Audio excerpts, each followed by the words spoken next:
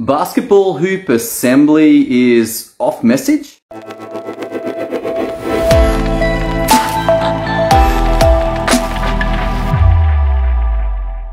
That's an interesting text that I got from my brother. He was like concerned that one of the posts that I put up on the SystemIO Instagram page was of the assembly or the finished assembly of a basketball hoop. Now, the last basketball hoop that we put up was a very simple, just a ring stuck to the carport. And unfortunately, where I live, we're about, I don't know, maybe a kilometer away from the sea, maybe 2/3 of a mile from the sea. Now, everything rusts, like literally everything. If I leave it outside, it rusts fast. Even inside, it rusts.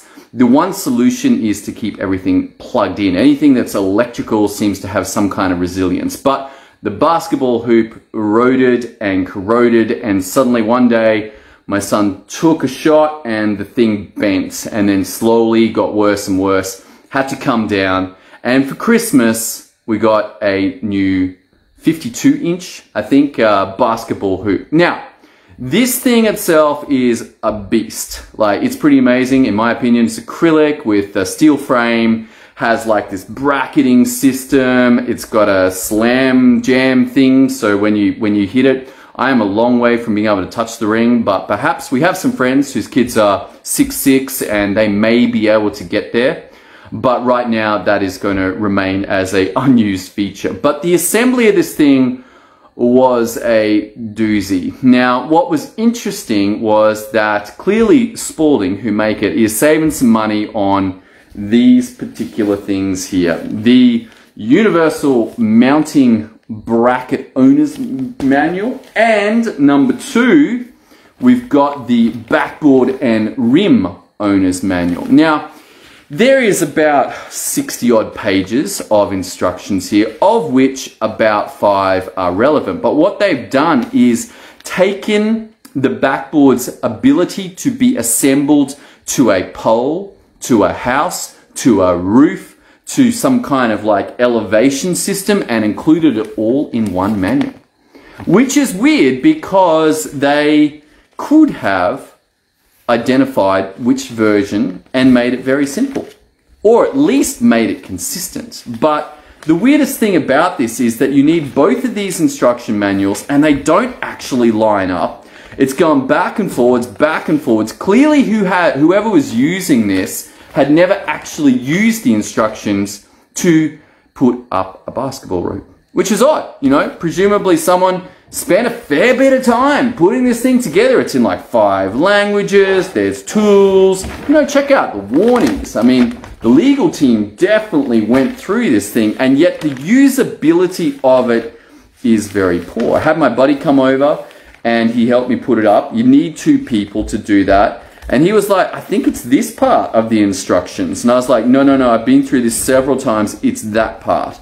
But even within the 2 manuals, okay, so I want you to have a look at this one here. I don't know if you can see that. So you can see that this bracket points down, this bracket points up. Manual 1. Now we're going to cut across to manual 2. You can see that I didn't swap over. And check this out. Over in this one, which is super interesting, they have it set up in the, they don't even show you the picture in this one.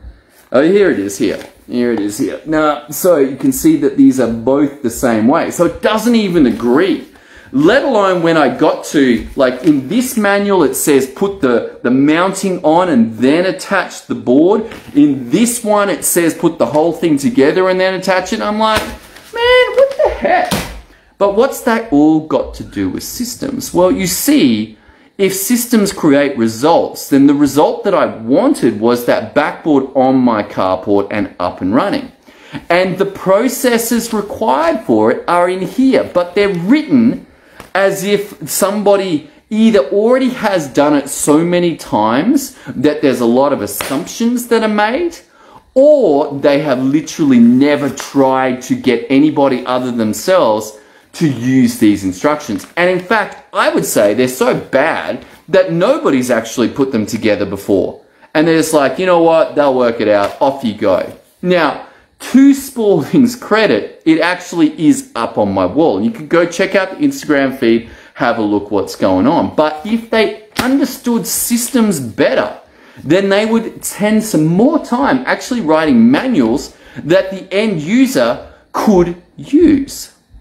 Now, will it make a big deal? Look, probably not. It's one of those things where it appears that pretty much Spalding's the only supplier of these things. So they got a monopoly. They don't care. They're like, you can have it or you can't. So what is the big deal for them? Not much, other than people making videos saying, hey dude, you can lift your game.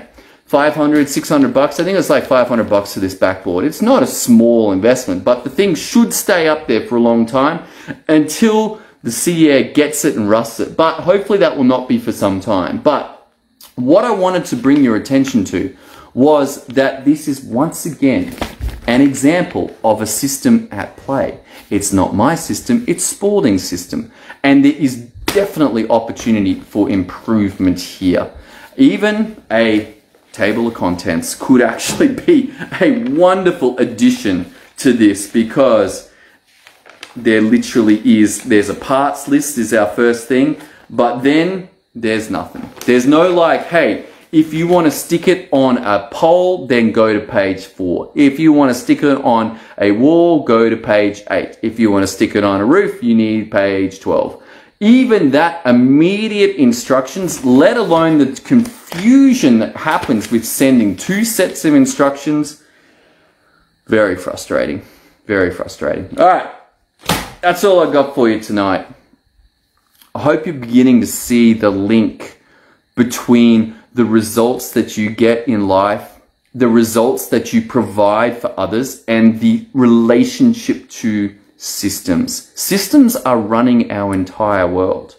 And when you start to see that, then you'll be able to analyze and adapt and improve, and your life will transform.